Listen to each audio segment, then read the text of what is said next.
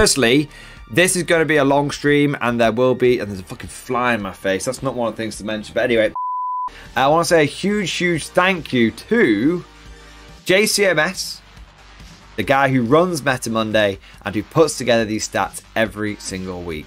A lot of hard work goes into this, guys. He does all the hard work, and all I do is add my shitty opinion into it. So if you want to support him, he does have a Patreon. So please consider if you like this kind of meta analysis and you like to go through the stats in your own time and everything, you like what this does for our community, please say, show your appreciation for JCMS, and if you can, please consider checking out the Patreon and throwing your support behind it. So the Adept of the Catechus coming in stone cold last with an eye-watering. That might be the lowest that we have seen since the start of 10th edition. Maybe went a little lower at the very beginning when everyone was figuring things out, but that's pretty bad. And then it gets even worse when you realize that 28% win rate is being propped up because there was only 3 people that played AdMech this week. Now that might not sound like a lot, and it isn't. And I did say it was a quiet week, and it is a quiet week. We've got about half the numbers that we would normally have. So clearly people were spending time with their families over Easter. Even at the busiest of times, they don't tend to get they barely get double digits of players. Out of these 3 players, one guy managed to win 3 games and lose 3 games, getting a 50% win rate. And he was using the cohort cybernetic, which I don't think I've seen anyone run. The other 2 people were running Rad Zone Core, and they combined couldn't get as many wins as the one guy on his own. Whilst this is an incredibly small sample size, there is actually some important tidbits of information. The first one being that the small sample size isn't really changing. Despite the fact we've seen that AdMech have the potential, we're not seeing people jump on the faction. We're also seeing with this as well, those people that have done very well with AdMech have gone for the Skitarii cohort. That seems to be the way they're going. And the general prevailing, this very good place, this powerful playstyle that AdMech have seems to lean heavily into hordes of Skitarii and the Chicken Walker guys. Now the big issue with that is real life cost. I spoke about a few months ago at the beginning of 10th edition, and I spoke about this in 9th edition as well, about how GW has, I think, crossed the line where the prices are starting to become too much and people are getting priced out, and it's getting to a point now where it doesn't matter how good you make a faction or how viable a faction's build can be, certain factions are being priced out. And I think AdMech are a great example of that. And a big problem with things like AdMech, they are a relatively niche faction. And they've only been around in as a full standalone faction with everything in one place since 8th edition. So there isn't a so with them being quite niche, and there's never been a starter box or anything like that. So yes, they did have AdMech and Skitarii, but they were separate factions in 7th edition. So from their inception as a standalone faction together, 8th edition, they've always been very niche though. And the issue is that there's not a good second-hand market for them. Moving on, we then have the Dark Angels. Dark Angels started off very strong, and over the last 3 weeks have progressively gone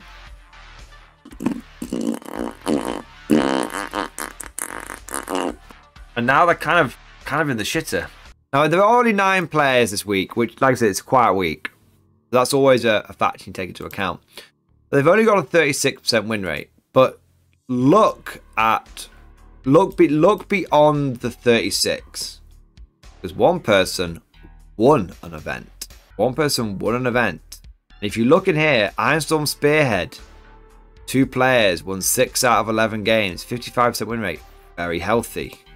Gladius Task Force, we've seen this do all right with Dark Angels. Well, we've seen actually Gladius Task Force do fine with various different chapters. Managed to get 50% win rate. This is where it's gone fucky. The Vanguard Spearhead had 2 players who only managed to win 2 games between them, so they only had a 25% win rate. And then you had the Inner Circle Task Force, which, off the top of my head, has been consistently dog shit. Every week that has gone by, we have seen people turn up with their Inner Circle Task Force, and every week it seems to be yielding worse and worse results.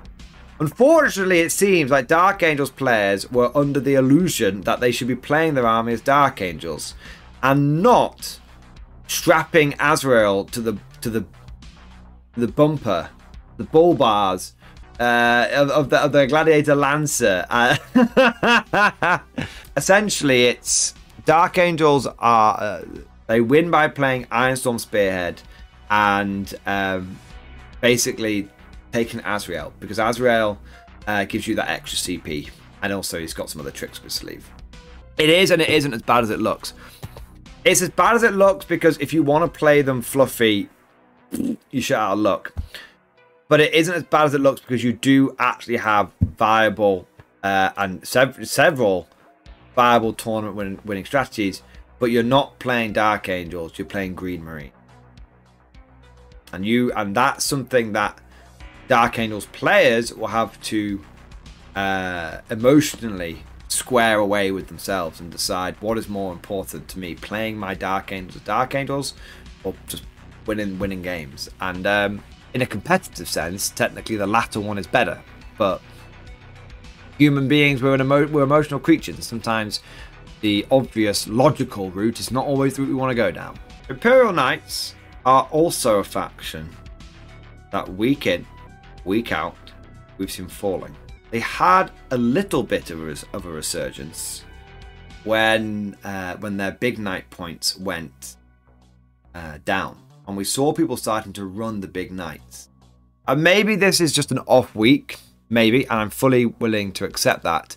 But when you've got 13 players, which is not bad for this quiet weekend, and between them they're only winning 26 out of 69 nice games, and no one is going. It's not like Dark Angels where we've got, you know, a couple of people that are threatening to do well, one person that's gone all the distance. But out of all these players, no one managed to do well. It kind of seemed no one even went 4-1, which means every single player went 3-2 or worse. Like I said, quiet week. We may see that it go up. My suspicion is we bring anti-tanks, sir. Imperial Knights have a bit of a resurgence, but inevitably people go, oh, Knights are on the up and up again.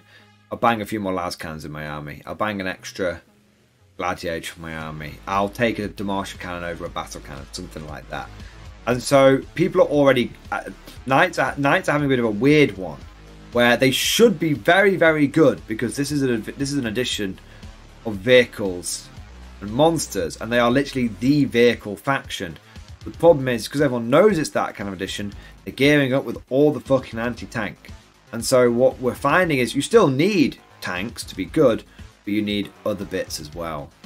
And that primary game and that secondary game. That's those last two, something that Knights, even with good OC and a lot of their models, struggle with.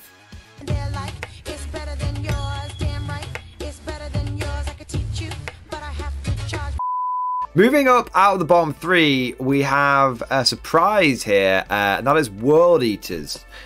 So World Eaters coming in with decent player numbers for this relatively quiet week. We only had about 362 players, considering last week we had 900, the week before we had like 700. So it's a quiet week, but there's still some things we can learn from it. World Eaters, 15 players is good for this week. 33 wins, 84 out of 84 games, no one going the distance, and only a 39% win rate. This is at odds with what we've seen World Eaters achieving in recent weeks. However, I would caution you all from just dismissing this as an anomaly. This may be an early indicator of an issue World Eaters are going to face. That issue is the resurgence of the Custodes. Whilst the Custodes are in ascendancy, the World Eaters generally tend to start struggling. And we've seen a few weeks of Custodes getting more and more relevant on the tabletop, more and more prevalent in the tournament scene. And so we very well may be seeing the early stages of the inevitable World Eater collapse. It's not a permanent state of affairs at all, because we know the meta is always shifting, and we also know that, you know, there's not just Custodes out there. But if Custodes are becoming very dominant, it would not surprise me if we start to see a bit of a decline. And this quiet week gives us a bit of a glance, a bit of a premonition of what the average World Eater experience may become in the future. Next, we've got Deathwatch. Is there life back in the faction? Maybe. My suspicion is that it's just a bit of a random muscle spasm in the twitching corpse that is a Deathwatch faction. 3 players. We know what it's like when your faction's got very low player numbers. It can lead to some weird results where one person basically in their local GT, which only had about 12 people in it, manages to fucking smash it and go like 4-on-1, and it boosts the overall power of the faction. 3 players winning 7 out of 17 games, managing to get a 41% win rate. But my suspicion here is that it is suffering from low player number and anomalous results. What we need to see from Deathwatch, I almost don't care about this figure. In fact, I don't care about any of these figures. This is the only figure I care about with Deathwatch. And they have been single digits for a while now. Like, I think since pretty much 2024 started, they've been single digits. And let's be clear here, your good anomalous result is still like 41%, which is frankly terrible. It's not terrible, but it's you know how like when AdMech only had 3 players, but their good anomalous result was 83% win rate? That's what we call a good anomalous result. When your good anomalous result is 41%, so yeah, Deathwatch still a dead faction. This is the number, and it's just not going up. Now, it's not likely to go up, obviously, in a quiet week, but it's just not changing no matter what. Likewise, in a similar vein to World Eaters, we have the Orcs. Now, Orcs seem to have stabilized this week. They were in a bit of a free fall. Good player numbers, 19. Actually, one of the most played factions, the most played faction we've seen so far, with numbers comparable to things like the Guard, and probably like in the top sort of 5 for played factions. So Orcs coming out with good numbers and winning 44 out of 104 games, giving them a 42% win rate, which is good, which is okay. Okay, the problem with Orcs has been that they've been in free fall for like 2 or 3, 4 weeks now. Them having about a 42% win rate is a good week for them.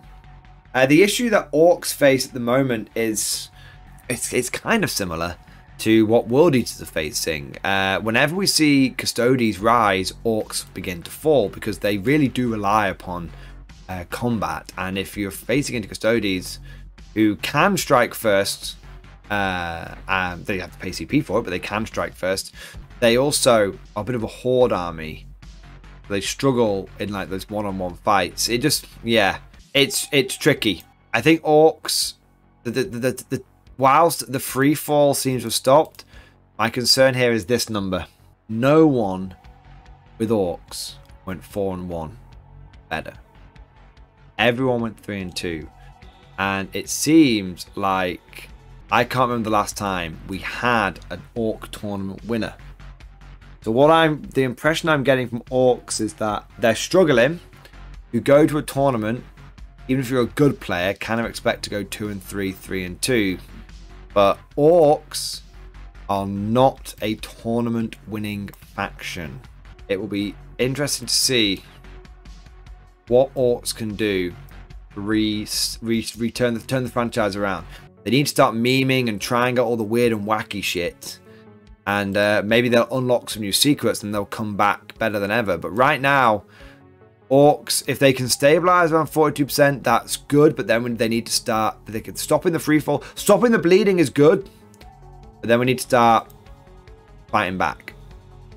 So it looks like Magnus is getting tired of carrying the entire faction on his shoulders. So 17 players, 39 wins out of 91 games. 43% does seem kind of low. We did have one player that was able to go 4-1 or better. So I mentioned this last week, but I'll mention it here again because I think it'll be quite interesting to some people. And I don't know exactly how the mechanics of this work, but apparently there is a trick you can do with 1,000 Suns where you can like move a model like multiple times in a turn. It's like as long as the enemy can't see it or it can't see the enemy. I don't know if the Cabal points are still a thing, but they can like do like a little warp jump or something.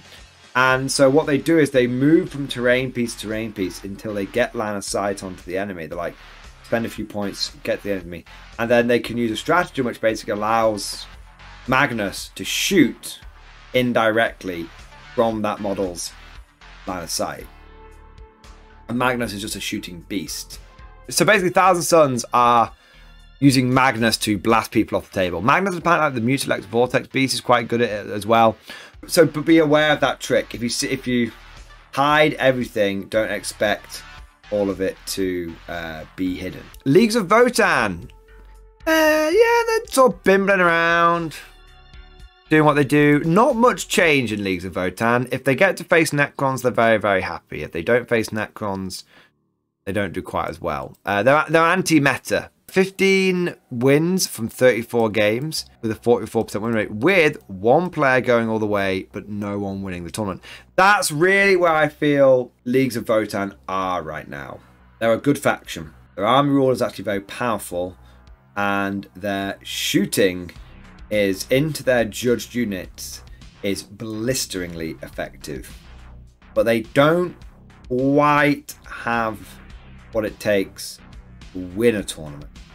They're always going to encounter something at a GT over 5 rounds. There's always going to be something they encounter which has it all. And I would say Votann have got 2 out of 3. What they have is good rules. They also have is good points. What they don't have is good variety. It's good depth. And so they have a very viable build. But that build isn't, it's not quite good enough to win a tournament. And if you don't go for that build, then you just don't do as well. So yeah, Votann are in a very interesting position right now where they're a solid 3-2, 4-1 faction. But outside of exceptions to the prove the rule, I don't see them starting to dominate. They might win a tournament here and there. I'm not saying they can't win a tournament, but I don't see them as super major winning. And I could be wrong. I happily eat my words if they win one next week. They're just a little limited at the moment. And they've got nearly everything, but not quite everything. Chaos Space Marines, on the other hand, are just in a bad spot. Now, you might think that Space Marines, you know, they're higher on the list here than Votann. So surely, and they've got more players, and they won more games. And no, the big problem with Chaos Space Marines is even though they won 30, even though they had 13 players and won 30 out of 68 games, they had a 44% win rate. They had no one go 4-1, and they had no one win an event. So in my mind, I would actually rank Votann as higher than Chaos Space Marines. The reason for that is it's been a long time since we've seen any significant numbers in these columns. I think Chaos Space Marines are a faction which are 2-3, 3-2. I don't think that they have what it... I think if you take Chaos Space tournament, you'll probably... If you go to a GT with Chaos Space Marines, you'll probably lose 2 of your games. The average Joe on the street will lose 2 of their games. And the best players might be able to go 4-1. But we're talking about the best of the best. So yeah, so the issue with Space Marines, and I'm not looking at this from a Chaos perspective. I'm looking at this from their opponent's perspective. Every single Chaos player that I see, and I've mentioned this before, but I'm going to mention it again, takes that fucking Abaddon Gigablob, and I think it's terrible. It's 700 smegging points. 700 points with 10 Terminators in a character. I'm sorry, but there is... I mean, I'm exaggerating slightly, but let me off. That's like 2 Shadow Swords. It's like 3 Rogal Dawns. Nearly. Like I said, I'm exaggerating slightly. I think the 3 Rogal Dawns would fucking butcher it.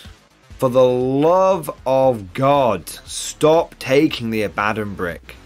Please. I know you think it's your best unit right now. It's taking up over 1/3 of your list. And frankly, it's not that hard to kill. And it's not that hard to neutralize. And it doesn't hold objective. You're like, oh, but I think it could hold the mid ground. It can't hold the mid ground. I could stop you from holding that middle board objective with a 55-point unit of Catachans. Maybe 2, okay, because you're going to overwatch the first one. But I literally put 10 Catachans on that objective. It's mine now. You have 10 OC. So you can't hold ground against, because you haven't got the OC. You can't survive because you're not that tough. And you're basically wielding fucking bolters. And this is the better of tanks and vehicles. So you're not winning any firefights. Okay? Just not the way to go. We need to see. I don't know. Maybe this is an indictment.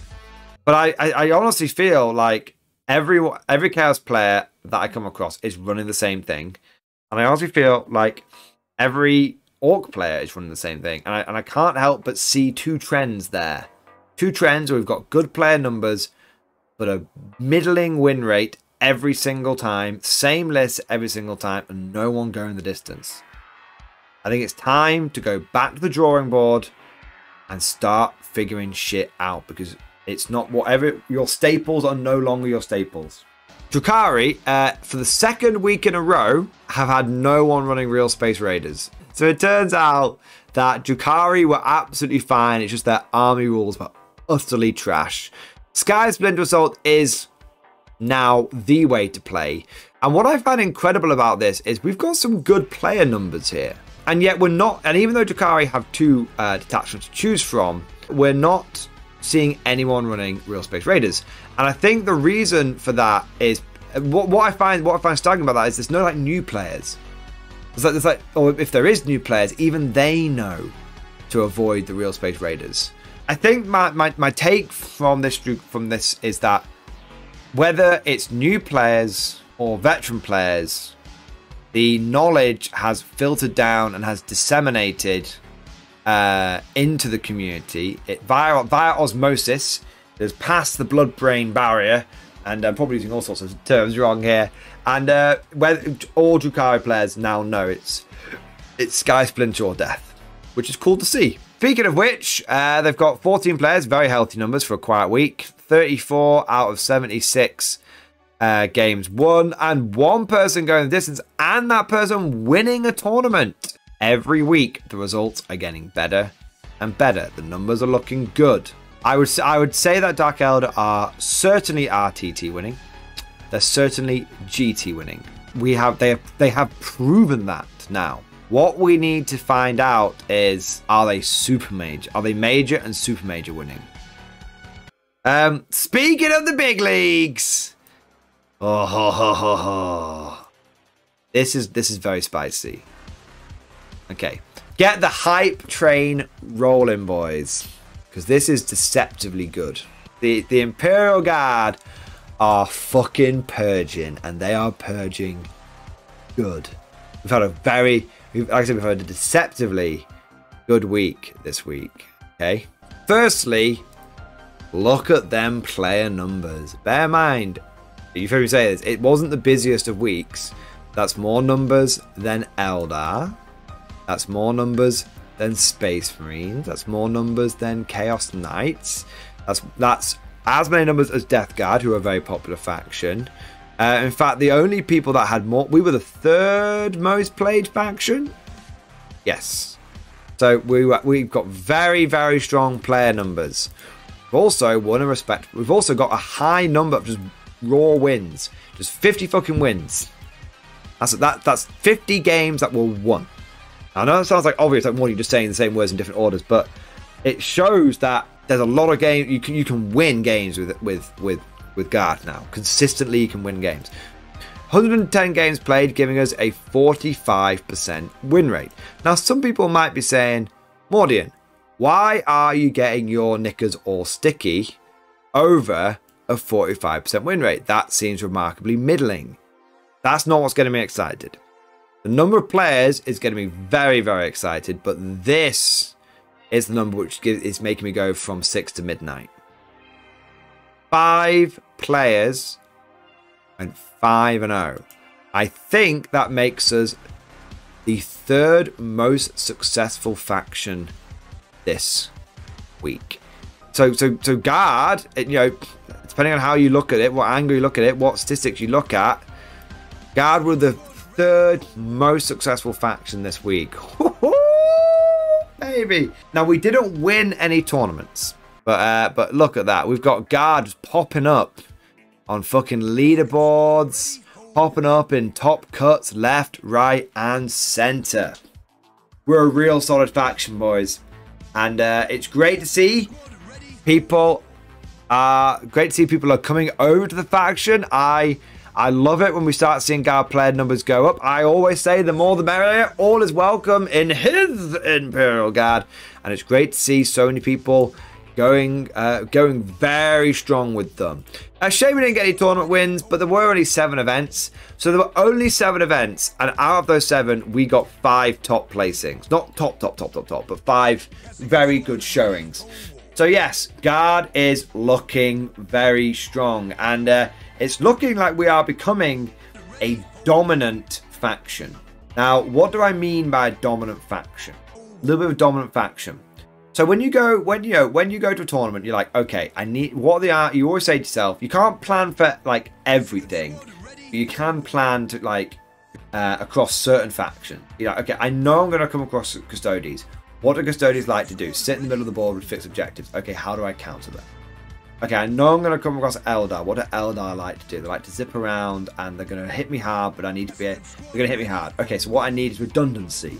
So, boys, become the meta. Embrace the Guard! Yes! So it's a very, very good week for Guard. A much better week than this 45% would imply. If you were to twist my arm and ask me why I think we've only got a 45% win rate when 25% of our players went 4-0, we're getting a lot of new blood jumping onto the faction. It'll be interesting to see how many of those people stick with it, if they can grind through their first 5-10 games, start getting a feel for the faction. When we're in a dominant position, we always have a high like this number and then a relatively weirdly low this number. So it's definitely one of those things where Guard are very powerful right now. You can build them to be very dominant. They've got multiple dominant builds, but with a lot of new blood coming in, you're going to have old Guard players dusting off their models and they're not being quite tuned in the right way for 10th, so they're going to be struggling. And you're going to have people that are jumping on even with good lists, but they haven't got those practice games under their belt yet. All right. So we've got Eldar. My. How turntables. 18 players means that we actually had more players than the Eldar this week. We got more raw wins than they did. And sure, they had less games, and technically they had a 46% win rate. But no Eldar players. Not one. Zilch. Zero. Nada. Finito. Nothing. Not a single one of the pointy, knife-eared bastards went 4-1 or better. That means every single one of these 18 Eldar players went 3-2 or worse. The line has ended! Flee for your lives! Will they fall lower? On average, I don't think so. Will they go higher? On average, I don't think so. I think they are where they are. And their position in the meta will shift not on their merits, but on the factions around them. Like, if other factions start doing worse, they might creep up again. If other factions start doing better, they might go down again. But their relative position relative power is stable. Their internal power and internal position is stable. Their relative position is now in flux. This is a turn up for the bookies. Fuck me. I don't think I've seen Space Marines above Eldar since the beginning of 10th edition. They're basically on the same level. 46%, 46%. This just means that this is 46 point something. This is probably this is 46.4 and this is 46.3 and below. Okay. Basically Marines and Eldar are actually on the same level. A couple of mad lads taking Stormlands didn't do so good, but actually we've got some very mixed things going on here. It is looking like Marines are not Ironstorm be all and end all. You've got 4 players taking Vanguard, managing to get a 55% win rate and even 1 player going the distance. You've got Ironstorm, similar number of players going 48%. And this is one that that's been cropping up a while now. Week in, week out, we are seeing Firestorm Assault Force do something. Now, it seems to hover around 45%-ish. Every week, we are seeing people take Firestorm, and every week, those people are not getting their shit pushed in. They didn't get 4 and 1, so the best they did is 3 and 2. But we're not seeing them getting their shit pushed in. Firestorm seems to have had a bit of a lease on life, which is cool. It makes sense. Maneuverability is movement wins games, and it's very much the movement one. Really one to watch. Holy, I like it. Yeah, a bit of. I agree, Nick Tylander. It's nice to see some diversity in the Marines. It's not just fucking Ironstorm over and over again. Chaos Knights. Same shit, different week. Good player numbers, good wins, decent win rate, 47%. So they had 15 players, 40 games out of 86 won, 47% win rate, and 1 player going the distance. It's crazy. When 10th edition started, everyone said that Chaos Knights were dog shit, and that Imperial Knights were best. And then the tables have turned, the franchises have swapped round, and now Imperial Knights are consistently a bit, and Chaos Knights are consistently doing quite well. Considering the date sheets are almost fucking identical, it comes down to army rules. Imperial Knights at the beginning of the edition had very, very strong army rules because everyone was cheating. What rules was written, it worked. GW just FAQ'd it, and basically everyone has jumped over to the Chaos Knights now. It's just War Dog spam.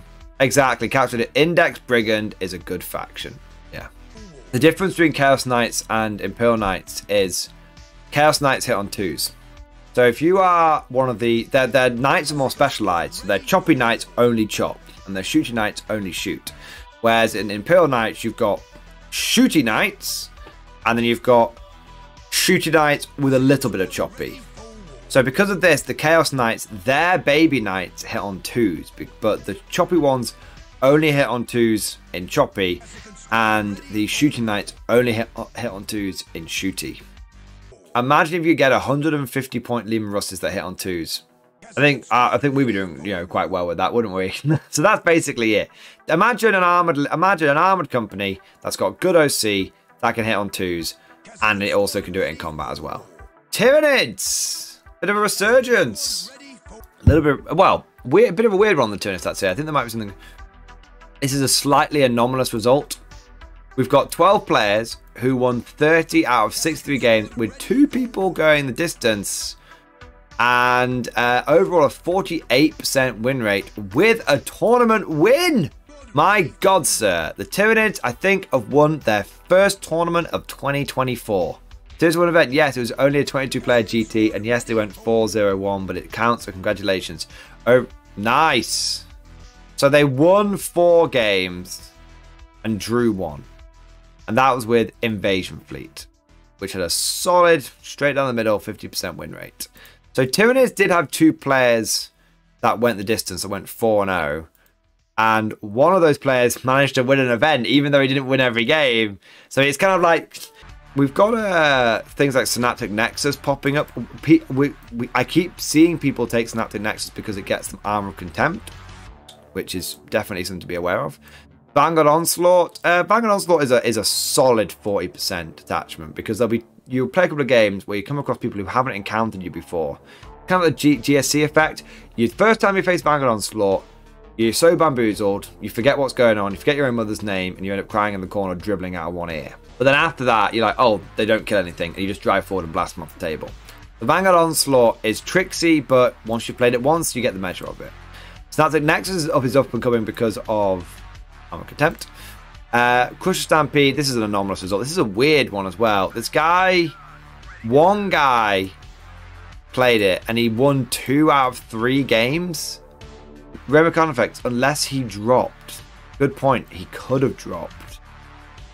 Won his first 2 games, lost his 3rd game, didn't play on, and got dropped from the event, but that meant that it didn't count his last 2 games losses. Yeah, no, so Crush Stampede, I think that's what happened. So I don't think he went 2 and 3, I think he went 2 and 5. An Ending Swarm seems to pop up now and again.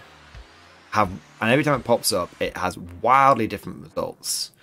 Sometimes it pops up in a week and smashes it, and sometimes it pops up in a week and no one wins a game with it. So I would put Tyranids as a mid-tier faction.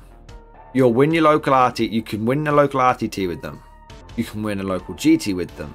But I think the moment you start getting above 50 players, and that's being generous, I think the Tyranids start to struggle. You're going to have to push fucking hard to go 3 and 2 or higher. Real fucking hard. For the everyman on the street. For the every gaunt in the bio pool. Right? Moving up, we have Death Guard. My second favourite faction right now in competitive 40k. I fucking love my Death Guard, man. A very solid faction. I am not surprised to see player numbers like this. 22 players makes them one of the most played factions. In fact, I think it makes them joint second. That makes them as popular as Custodes. Now, that's probably just like a one-off, but Death Guard always pull in very, very respectful player numbers. And I think there's a good reason for that. A Marine-like faction that doesn't require you to have loads of tanks and doesn't require you to have loads of infantry. They're a Marine-like faction which take quite a hybrid style army, have a little bit of everything, and so they're not super cheap, but they're not super expensive. Basically, you're not having to go out there and buy like six of the same fucking like Answer or Gladiator, whatever it is. No, a little bit, and they've got multiple viable builds, so good variety, and whichever variety of Death Guard you like will do well. So yeah, they're a fun faction, and it's nice that the Death Guard are actually in a similar sort of position to Guard, where you can go to a tournament. If you know what you're doing, you'll go. If just the everyman on the 3 and 2 faction for the every Poxwalker in the graveyard, and for the good players, they are a 4 and 1, if not higher faction. Death Guard are in a really fun place right now. Lots of variety. Zero pressure. If you want to turn the switch on and go competitive, you can, but there's no need to if you don't want to. You can turn up and just play games and have a good time. I like them. Yeah, I really want to get mine out on the tabletop again. Maybe take them to a tournament, and I won't be taking a tournament in April. Maybe after April. We'll see. I could sit here wanking you off all night, and frankly, you've earned it. Coming in 10th this week are Necrons. Firstly, they're consistently pulling down the numbers. So 35 players means that this week they made up 10% of the player base single-handedly. And they got just raw win rate. They got 97 wins. And they were the most successful faction by one metric. Well, by 2 metrics. Firstly, the number of players. And secondly, by the number of players that went 4 and 1 or better. Now, they had a 49% win rate. The reason they had a 49% win rate is they had a couple of things that were dragging them down. If you look, there was one ran Annihilation Legion, and went 0-5. He got the big 0%. Respect to this guy for trying it. Clearly it didn't work. We then had the Awakened Dynasty. Now, speaking of Hypercrypt Legion, very popular, 19 players, 46 wins out of 108 games, 3 people going the distance, 43% win rate. Now, you might look at that 43% win rate and think, oh, it's dog shit. Look at this number. This number, more people went the distance with Hypercrypt than any other dynasty. And the thing is, more people went the distance with Hypercrypt than some entire factions. Bear that in mind. The problem with Hypercrypt Legion is it's suffering from Space Marine syndrome, where a lot of people are hearing Necrons are good, a lot of people are hearing Hypercrypt Legion are good, and so they're jumping on Hypercrypt Legion, and they're losing games because it's good, but it still requires practice. Necrons aren't Eldar; you still actually have to fucking know what you're doing. So Hypercrypt Legion is suffering from Space Marine, where all the new blood is going in there. So it is. Do not be fooled by 43% win rate. It is the best one. You're just getting a lot of people learning the ropes. Do not dismiss this. It is consistently performing. Be aware of this. When the inevitable Hypercrypt Legion nerf comes, and it will come, and I don't think it'll be. It may come in the form of points increases, but I suspect what GW will do if their measured approach then to go by, is they will they'll do probably some points changes on Catan, and then change how this works a little bit. People will then pivot, and the natural place they're going to pivot to is Canoptek Court. Be aware of it. It's already very good. Know what it can do.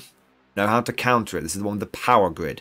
Know your primary game, and be aware that this is relevant now and is very likely to get more relevant. Necrons are very, very solid. It's going to take, I reckon, more than one pass at them to sort them out. So there's going to be multiple pathways that they're going to turn to before they end up in the same position as the Eldar, where there are 3 and 2. Surprising, Necrons didn't win many tournaments this week, but that may be a reflection that people are starting to handle them. First time I faced Catan spam, it pushed my shit in. The second time I faced Catan spam, I played around it and was able to beat it on points. The third time I played Catan spam, I killed 2 of them in 1 turn. Catan spam is good. In fact, the third time I played them, I killed 2 Catan in 1 turn, and then I killed a Catan and Wraiths in the next turn, essentially. Catan are very good, but they ain't invincible. We may be seeing the meta adapt. We may be seeing just a quiet week for the Necrons. Then we've got Sisters. Oh, baby. Sisters are like the yin to the Necron yang. As the Necrons do well, the Sisters do well. Sisters are seeing some very healthy player numbers with 42 wins out of 84 games, 1 person going distance and in fact winning a fucking event. Well done. Well done, Sisters. Very strong result. 50% win rate on the nose. There are a number of factors that are allowing them to do this. They play very well into Necrons. Catan don't like Melter, because how Melter works is once you've rolled the if you're in Melter range, the Catan, you roll your dice. Let's say you roll your dice and you get like a 4. The Catan half that, and then you add the melt damage on. So if you are, let's say you roll a 4 on the melter on the dice, if it was you have 4 plus 2 and then the Catan half it would become 3. That's not what happens. 4 gets halved into 2, then you add the melter on, so it becomes 4. So you're consistently doing that extra pip of damage. It's an extra 5 up they've got to pass. So firstly, they've got Melter. Melter right now is very relevant. It's very anti-meta into Catan spam, which you are guaranteed to face at least once every tournament. Secondly, they basically have miracle dice. Well, they have miracle dice. They basically have fate dice. Sisters are a faction which are like a snowball. As the game goes on, they're going to start hitting you harder and harder. And the way you have to beat sisters is you have to kind of have to twat them in the first 2 turns. But the sisters player is clever, plays it cagey, feed you a few units to get some objectives, get themselves some miracle dice. And they've got a few ways of just generating miracle dice each turn by like having sisters on like an objective. Then what you'll find is, unlike the Eldar, who at the beginning of 10th would basically mag dump all of their fate dice into you in like 1 turn, maybe 2 turns, the sisters do the opposite. They husband those fate dice, they build a nice amount of them up, and then they mag dump all the miracle dice into you over the final 3 turns. Long story short, to put this in terms that guard players would understand, imagine if your entire army had grim demeanor. Chaos demons, same shit, different week.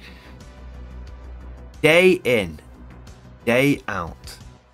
We have the same, week in, week out, we see the same shit from demon players. 10, alright numbers, not great, not terrible, very middling. A really respectable win rate. Just no tournament wins. They've got to get one soon. They are a 4-1 faction through and through. Right now, the way demons are playing is Monster Mash. That's the way they're playing, and that's all I have seen from demon players from 9th and now into 10th is Monster Mash. I see it's still Index Be'lakor. Maybe I'm wrong.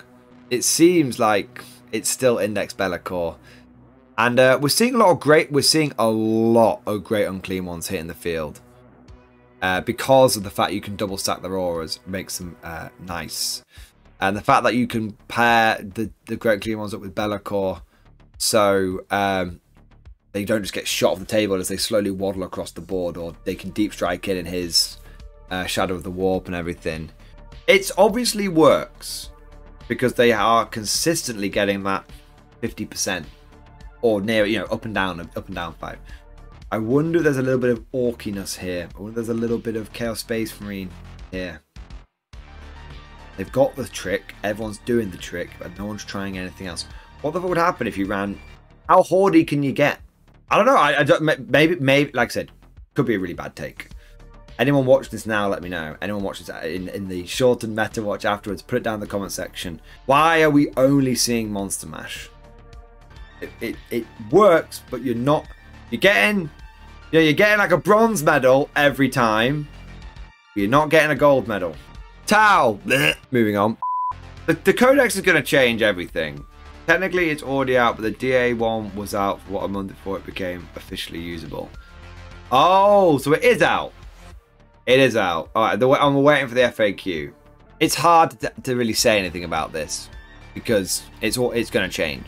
Tau right now are they are Xenos Guard.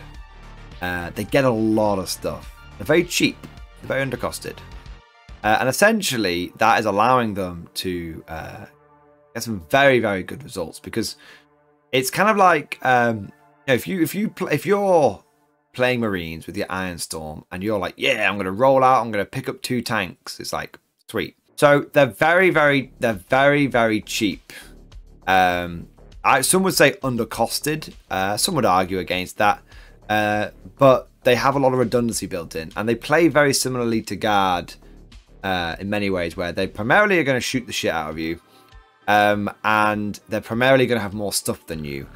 If Tau had played like this since fucking 3rd edition, I think they would be a much more beloved and endearing faction. But as it is, they've still got about 20 fucking years of bullshit to make up for.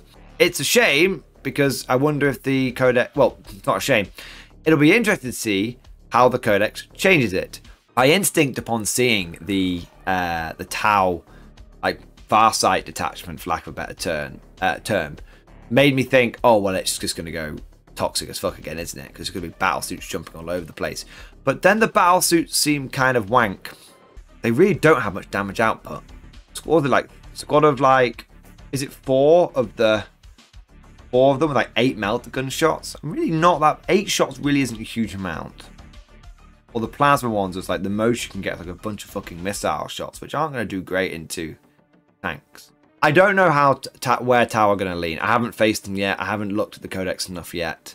We're kind of seeing the twilight of the old Tau index, and we're just waiting to see we're waiting to see those new tournament that new codex spin up on the tournament. I'm not sure we'll see crisis spam.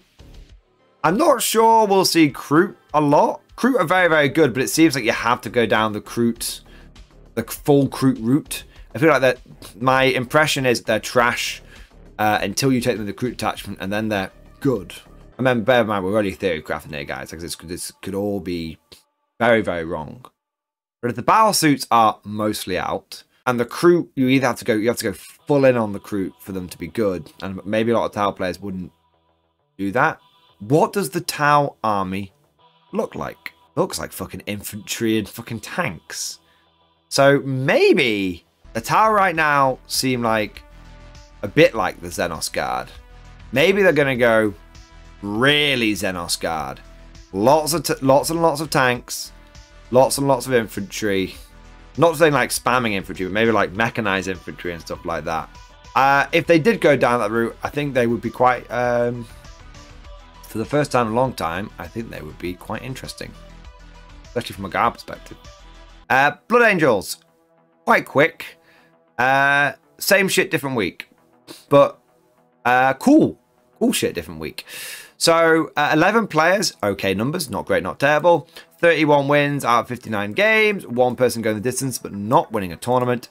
53% win rate. Pretty much all of that coming from the Sons of Sanguinius.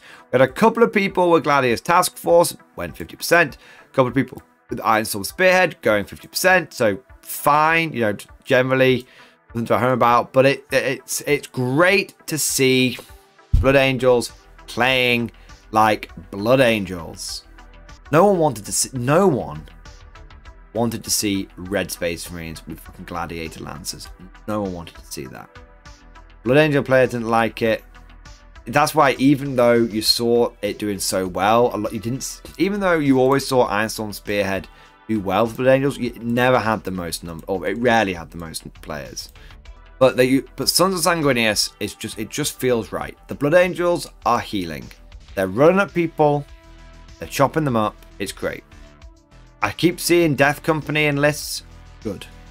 The reason why Sons of Sanguinius is doing well is because now Blood Angels get +2 strength on the charge. And +2 strength is not quite as powerful as +1 to wound, but it's almost like pseudo +1 to wound. +2 strength means that you wound toughness 3 on 2s. +2 strength means you can wound anything, even with chainswords, up to toughness 11 on 5s. That's allowing, and then when you start getting to like your thunder hammers and stuff, you can, you're wounding things on even the toughest things on 5s with that. Sons of Sanguinius is allowing Blood Angels to play like Blood Angels. Well done, GW, you got it right. Same thing as last week, but it's still good to recognize it and praise it. We can say the same about Space Wolves. Players are decent. They've come at 50, so there's a little bit more to Space Wolves here. Player numbers are good. The raw win rate is quite good. Their win rate percentage is 55%. They got one player going the distance, but no tournament wins. A little, some of the stats are a little skewed here. You had one person do well with Ironstorm Spearhead, so that's pumped up a little bit. But then you had one person with Vanguard Spearhead who did shit, and that went down a little bit. It seems like Ironstorm is good no matter what kind of Space Wolf you are, what kind of Marine you are. And it seems like Firestorm and Gladius are also pretty safe bets no matter what kind of Space Wolf you are. I'm going to go out and say it. Stormlance is a problem. It's not good for most of the players, most of the chapters. Stormlance is a problem. Every week, it's the most played, and it has the best win rate. And every week, it seems to be getting a high win rate as well. It's not that it's winning tournaments, because it's not. But it's bullying people. The people are calling the Stormlands Wolf Jail, because they take all the Thunderwolves and they just corral you into the into your deployment zone. And by the time you've chewed your way out, they've won on points. So Stormlands is good. Wolf Jail is very powerful, but it's teetering. My instinct is it's teetering on the edge of being a little oppressive and a little unfun to play against. If you're a Space Wolf player, expect this to be under scrutiny right now by the balance team. Do not be surprised if the detachment stays the same, but the points start going up. Big question is, where does Space Wolves pivot if that goes down, or if the Thunderwolf goes down? Do they just pivot into other things that benefit from Stormlands, or do they pivot to an entirely different thing like Ironstorm Spearhead? Custodes! We've spoken a lot about Custodes recently. Really strong faction. Potentially really strong. I think Custodes are in contention with Necrons for being the new top faction. I think everyone thought it was Necrons, but Custodes keep doing well.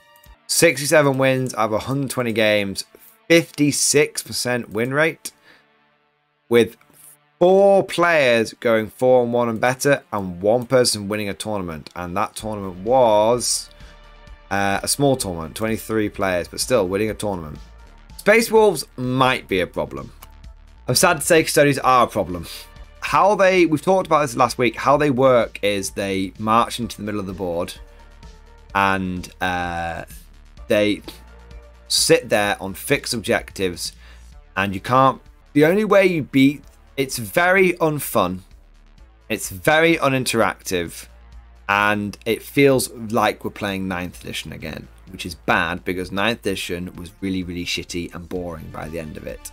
The problem with Custodes is how unfun they are to play against. It's frustrating. And the only way that I know as a guard player to beat Custodes is for me to use my least fun tactic against them, which is artillery spam. And I don't want to do that, you know? Like I want to take like my mech guard and my infantry guard, and I want to be doing that kind of stuff. If Custodes keep this up, you are going to find more and more factions are like, fuck it, if you guys are going to play like dicks, then we're going to play like dicks. So their tactics are very powerful.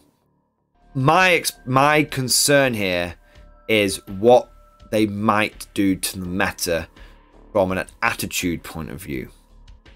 Because if the only way to beat them, if they've got an unbelievably unfun playstyle, so Custodes, if I was the balance team right now, I would be keeping a fucking beady eye on these guys. Real beady eye. We'll see. We'll see. Custodes are really cheap and they're really popular. So when Custodes are a problem, it's a high priority issue, because the moment that Custodes become a problem, they become a problem for everyone. Because anyone can pick a competitive Custodes army up for basically about 300 quid, which in this game is cheap, and they can have them painted and in the scene in a weekend. So if this is what I'm worried is going to happen. If people are like, well, I want to fucking win games, and I want to be able to go to tournament, go 4-1. So fuck it, they just basically buy an army and paint it in a weekend and just start smashing it. That's a very, very quickly, like the rage virus, it's going to start spreading. Coming in 3rd place, to absolutely no one's surprise, we have the Black Templars. Now, Black Templars are just, they are the best chapter right now. Well, they're not really a chapter, but they're the best Space Marine faction right now. They consistently place well. Sometimes Blood Angels do better some weeks than others. Sometimes Space Wolves do better than other weeks. But the one Space Marine chapter that does well every single week is the Black Templars. And they're pulling those numbers down. Now, there is a little bit of a skew here. They only had 9 players this week, and one of those players did go 5 out of 6 games, and so he was the player that went the distance. One of the players that went the distance. We didn't quite win the tournament though. So we do have one player that went 83%, which kind of pumped the numbers up. But bear in mind that 4 people went Gladius Task Force and they got a 52% win rate, and 4 people went Righteous Crusaders and they got a 55% win rate, and someone went the distance. They've not actually been massively skewed out of proportion. This one dude hasn't completely like turbo fucked the results. Black Templars are doing really, really well. That just every week, in and out. Now, Ironstorm Spearhead works very well with Black Templars because of the fact they get basically like 5 points. 5-point multi-melters, Catharsis Chaser points out. Ironstorm Spearhead boosts vehicles, and Black Templars, not every vehicle, but the vast majority of their vehicles can take like a 5 or so point multi-melter upgrade. And it just gives you, it just boosts those vehicles. And just gives you another weapon that you might want a cheeky reroll on from the Ironstorm. So yeah, it's just great. If you've got if a Gladiator Lancer is powerful, then a Gladiator Lancer with a multi-melter on it is even better. But you can start playing around with things like transports. So having like an Impulsor isn't a totally stupid idea, because that Impulsor has a multi-melter on it. Nice. In a meta of vehicles, having an attachment that makes vehicles better is good. Having all of your vehicles be a little bit better than your fellow Marines vehicles means you benefit from it a lot as well. So yeah, Ironstorm is a bit of a no-brainer. I think we've seen a few weeks now where the Gladius Task Force popped up, and I have to admit I've been a little dismissive of it, being like, oh, Gladius, bleh. But actually the Gladius Task Force seems to be doing really, really well for the Black Templars, and consistently, it's there. And I think it's just a damn flexible detachment. You see the Gladius cropping up with all the different Marines. Some factions do better with it than others, but it seems to be just consistently doing good. Now, I suspect the Gladius attachment is the one that gives. It's got good stratagems. Well, it's got okay stratagems. I suspect the big thing. I think it gets Armor of Contempt. I think, but I suspect it's the tactical doctrines. There's always going to be a turn when one of those doctrines is going to be really, really nice. I think Gladius is just a nice. It's a bit like Invasion Fleet for Tyranids. It's a nice take all comers. Now, Righteous Crusaders we see every week. I don't know exactly what's going in a lot of I see a lot of Black Templars taking Righteous Crusaders on their normal armies. We've talked about this before, about being kind of like an entrenched mindset, like Black Templar players. They don't give a fuck what's good or bad. They've kind of got like that sort of guard player mentality, or like not a similar player mentality to the guard players, and sometimes you find like orc players. Like, I don't give a fuck what's good or bad. This is the detachment for the Black Templars. I'm a Black Templar player. So you find people that are playing Black Templars take these ones. Black Templar players take this one. But it's a good detachment. Can't go wrong with an armor wide 6-up Feel No Pain if you want it. Can't go wrong with is it 6-up Feel No Pain, or is it sustained hits, lethal hits? Oh, I'm facing a horde, sustained hits. Oh, I'm facing vehicles, lethal hits. It's kind of like the Tyranid thing, the invasion fleet. Oh, I'm facing Psychers. I'm facing Grey Knights. I guess I'll fucking pick the anti-Psyker one. So it's very, very, very, very flexible. I also suspect that there is a bit of Black Tide in here as well. Black Templar Tide. Righteous Crusaders is very good on pretty much any Black Templar army. But I feel like at least one of these players is probably running. But I feel like one person each week is running a Black Tide and some variety. So overall, Black Templars, I would not say that Black Templars are oppressive. They are a solid, consistent 4-1 faction in the right hands. They're A tier. They're A tier. I don't think they're S tier. That's my take. Bit of a big win for Grey Knights this week. But you do find Grey Knights do well on quieter weekends. And it was a quiet weekend. Only 300 odd players this time compared to 900 odd last week. So 18 players, really, really healthy numbers. So it seems like the Grey Knight community came out in some force. They're a little bit like Custodians in the point that they're quite easy to paint and you don't need many of them. The big thing behind Grey Knights is Resurgence, and them doing so well recently is their Dread Knights are good now. Now they've got Dread Knights. Dread Knights aren't that durable. Like, you can kill them. How many forks can you make, kind of thing. but they actually have some half-decent punch. They're not trying to wound everything in the fucking game like 6s, okay? So, and they can do that punch at range, not desperately trying to charge out a deep strike and stuff like that. So Grey Knights now have some punch, a little bit of punch, and that complement, but they're still just as good at scoring as always. I'm really, now, one thing I would mention is it was a quiet week, and you do tend to find that Grey Knights do well on quiet weeks, because you tend to find on quiet weeks, it's a little bit, not always, but sometimes it's a bit of a chance for some of the more local metas to influence the scene. Sometimes you get more, sometimes you get less experienced players, more of the less experienced players. I don't want to shit on anyone, but sometimes you do. And there was a super mage this week, so it's not, you know, this isn't 100% correct. But Grey Knights, when you've got quite high player numbers like that, it indicates that there's, you know, the experienced players still turned up this week. And Grey Knights are an army that if you haven't played against before, you don't know what they do, they'll beat you. A little bit like the Gene Stealer Cult effect. They beat you on the first time you face them, they bamboozle you, and then after that you kind of get the measure of. Speaking of Gene Stealer Cults, technically they're top this week. I would say Grey Knights are really top this week, but technically Gene Stealer Cult are top this week. Not to shit on the day of Ascension, but there was only 2 people. Now those 2 people did very, very well. They went 9 games won out of 11 games played. And both of those players went X and 1. They had an 82% win rate. I guess the big question is, why don't GSC? It would be easy to dismiss this, but there is a bigger question here. Why don't GSC have higher player numbers? Because we are seeing them fluctuate, and we are seeing them get results here and there. You know, going 5 and 1 at a super major is a big deal. Even if you had good matchups, it's a big deal. It meant that you beat 5 of the players. GSC are a passion army. So I actually know a weirdly high amount of players that have a GSC army. I have a GSC army and I only use it about once every edition. Never add anything to it. I bought it all. One of the few armies, this was before the GW price increases. They are the only time I've ever bought an army entirely new in box from GW. First time they came out with the first wave, I bought half of my army. And then when they got their second wave drop, I bought the other half of my army.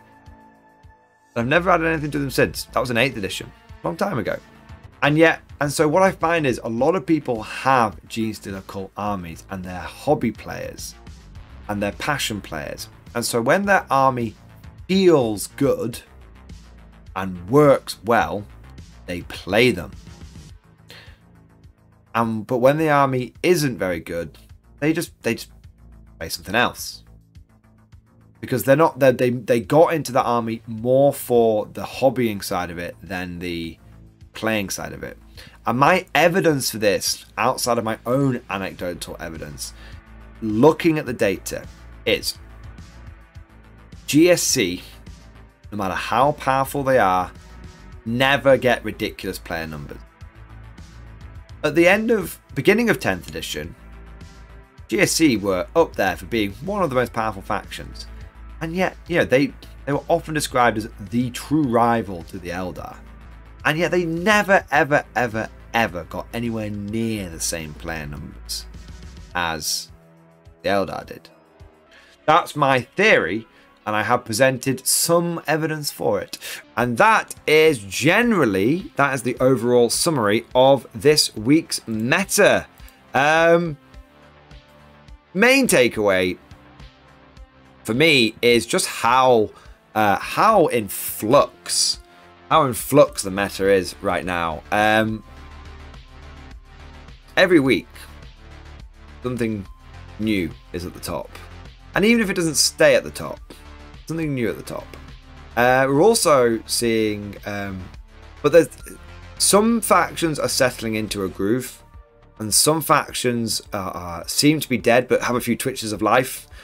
And some factions are very much in the ascendancy. If I was to say the 3 factions that I think are deadest: Admech, Deathwatch, GSC. I know GSC are top right now, but it's more in terms of like looking at player numbers. If we look at the factions that seem to have settled the most, we're looking at I would say factions like Eldar, definitely settled. And if you're looking at what else, Eldar, Marines, and Orcs seem to have settled. And then you've got factions which are top right now. I would say Custodes and Necrons. And if I was to pick a third one that's somewhat in the ascendant, somewhat top, or Black Templars. Black Templars consistently do very well.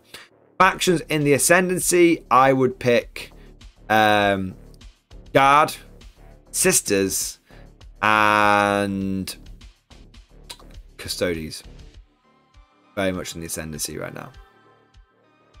Everyone else is kind of bouncing around a little bit. And on that note, we're going to wrap today's stream up.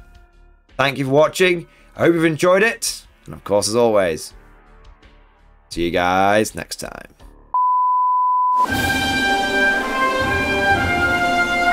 Would you like to know more? If so, then please consider becoming a channel member or patron. By supporting the channel, not only will you be doing your part, but you'll also be helping me create more content for your viewing pleasure and unlocking a whole host of perks. You get everything from a badge next to your name, custom emojis, but the big one is access to the Mordian Glory Discord server, an online community with almost 2,500 active members. It's always popping off in the MG Discord. We've got channels for army lists, hobbying, tactics, stories, and even a pretty spicy meme section as well. For all you greenhorns that wanted to see the Mordian Glory Hole, today is your lucky day.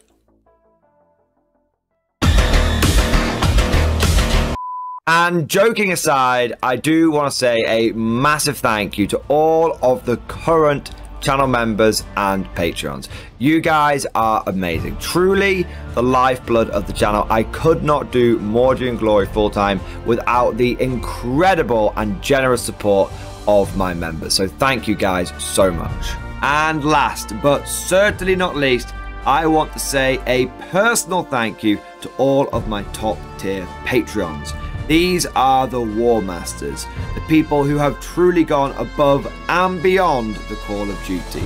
So a heartfelt thank you to Alex Dengal, Bonbon Vert, Mad Larkin, Marcus Roberts, Mark Panconi, RJ Scorpion, Swordfish Trombone, Try Again Bragg, John Stubbs, Nick Walsh, Diesel Fox, and August Barney.